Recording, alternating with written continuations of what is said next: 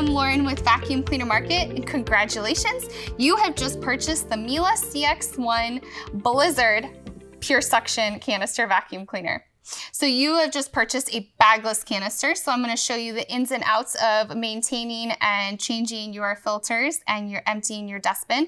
And then I'm going to show you all of the things that you should have received in your box. And so what I would like you to do right now is to take this time to unbox everything and make sure that you have everything that is shown here on this table, and then come back to this video and start pressing play again. And then I'm going to show you a little bit more about each component that you see here.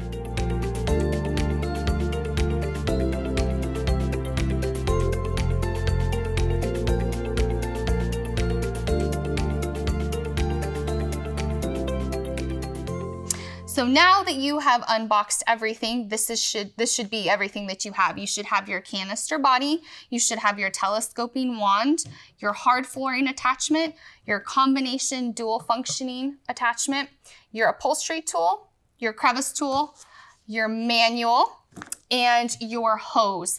And your hose and your handle are already connected, so just make sure you have your hose there. So once you verify that you have all of these components, then you're ready to get cleaning. So I'm going to show you how to do just that. So this is your electric telescoping wand, and how it telescopes is if you are holding it from this side, so the smaller side away from you, there's like a little sleeve. And if you squeeze it, you can extend your wand or you can retract your wand. So this is really good because it gives you an added cleaning reach to what you're trying to clean. So if you need to get cobwebs or down low, if you need to get under couches or furniture, it's really going to help you add that length that you need. So this is your parquet twister hard flooring attachment, and it has bristles of varied lengths on the underside of it. So this is for hard flooring. If you try to vacuum your carpets with this, you'll probably laugh because it's kind of a monster. But this is amazing on hard flooring. So you just vacuum and then mop and you are ready to go. It's a huge time saver. You don't have to sweep anymore. This is your dual function attachment, and this will toggle between any low pile or delicate carpeting that you have that cannot be used with that cannot be cleaned with a spinning brush roll, and then also any and all hard flooring. And how it does that is you have a lever on the side of this tool, and if you push it, you will extend bristles, and this will protect your hard surfaces. And then if you press it the other way, it'll retract those bristles in the head. And this is ideal if you are looking for kind of like a quick clean, like a lot of people just leave this on their machine at all times. And it's like their daily pickup tool because you can toggle between your two your different flooring very easily. But to get a really good deep clean on your hard flooring, I personally always love switching to the hard flooring attachment.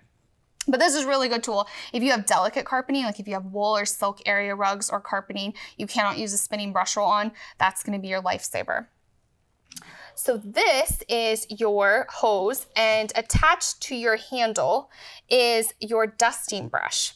So this, if you press it and push it out, that will be how you are going to clean any specialty, like if you have delicate furniture, if you want to clean your blinds or your baseboards. It's right stored in your handle, which is a very convenient, easy to reach, and you don't have to worry about losing it, which is always a nice feature, I think, because I always lose my cleaning attachments. I leave them all around the house. So on your canister, I'm going to show you how where your name is and how to find your serial number. So if you turn your canister around, there's going to be a silver sticker on the back side with the wheels. So this silver sticker is going to have two things. It's going to have your serial number and it's going to have your model number. So your serial number is going to start with a 00/ and then a 9-digit number, and that's your serial number. That's what you're going to use for any warranty aspects that you have. Anytime you need to contact us about anything, you'll either need your serial number or your model number. And your model number is also on the silver sticker. And it starts with an S, and it's going to be followed by either numbers or letters or a combination of both.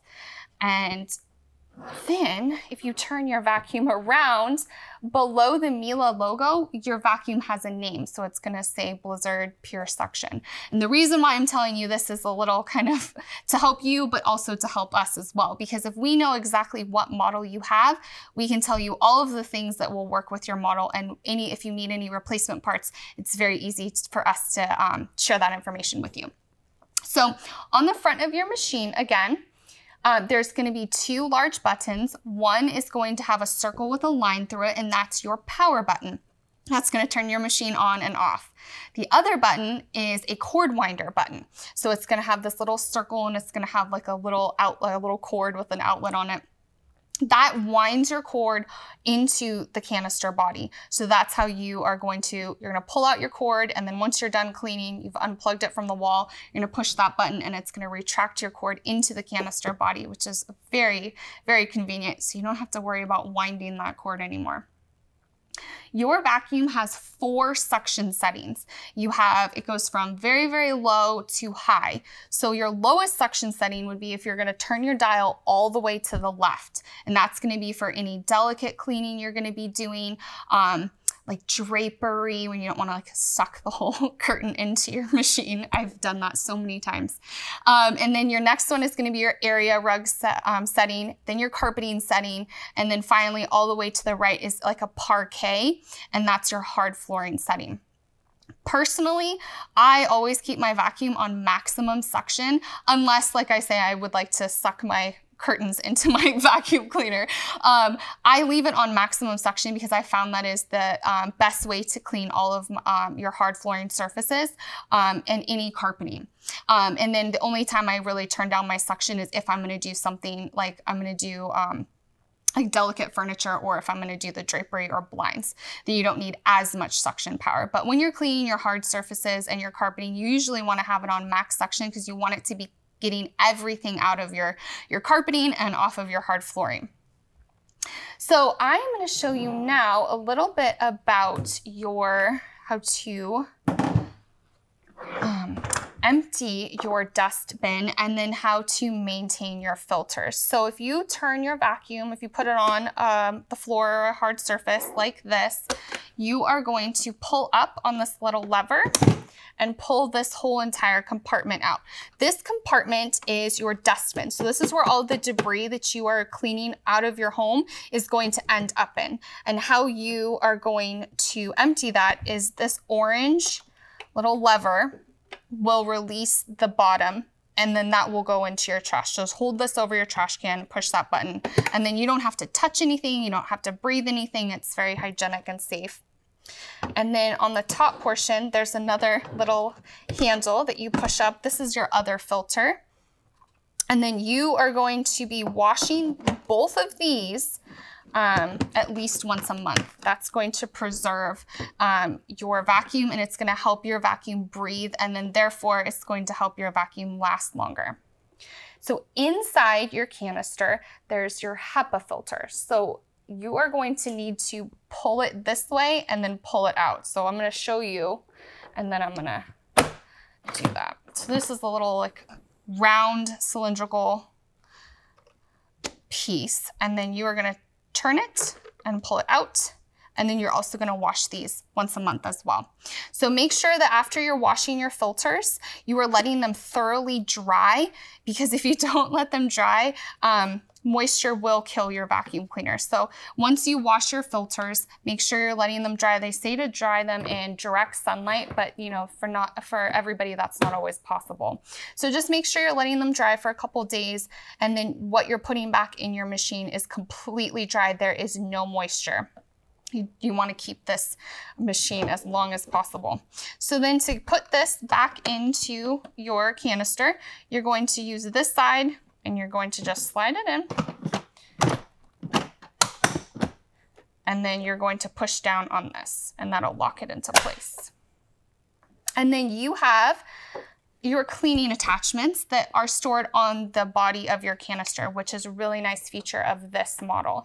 So your upholstery tool stores on that side, and then your crevice tool stores on this side. So you have them within easy reach, and you can clean to your heart's desire. So And then don't forget you have your dusting brush that is connected to your handle.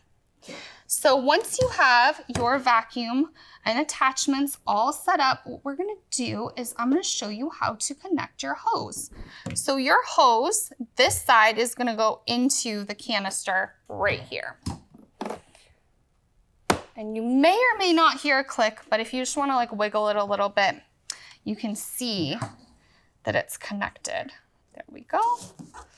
So this, this is like a great feature. You can obviously extend your dusting brush, or if you want, you can put your attachments on the end of your handle, or you can put your upholstery tool or your crevice nozzle. So this is a really nice thing. This is how I clean my cars.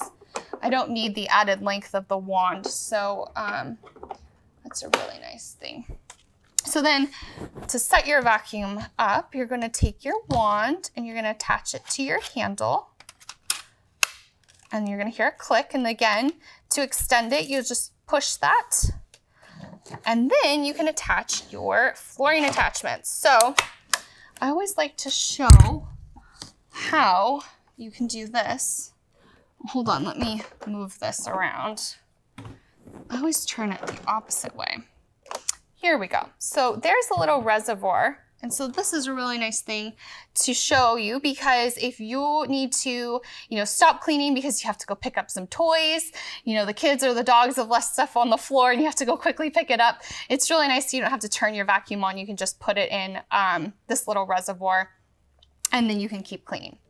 So this is the Miele Blizzard CX1 Pure Suction. I hope that I did it justice and was able to explain to you a little bit of the components and then everything that you can do with those. So try not to clean too much now. But if you have any other questions, we are here and happy to help. We have live US-based customer service support. You can reach us via the live chat feature on our website. You can email us or you can give us a phone call. We're always here and happy to help. I'm Lauren with Vacuum Cleaner Market, and happy vacuuming.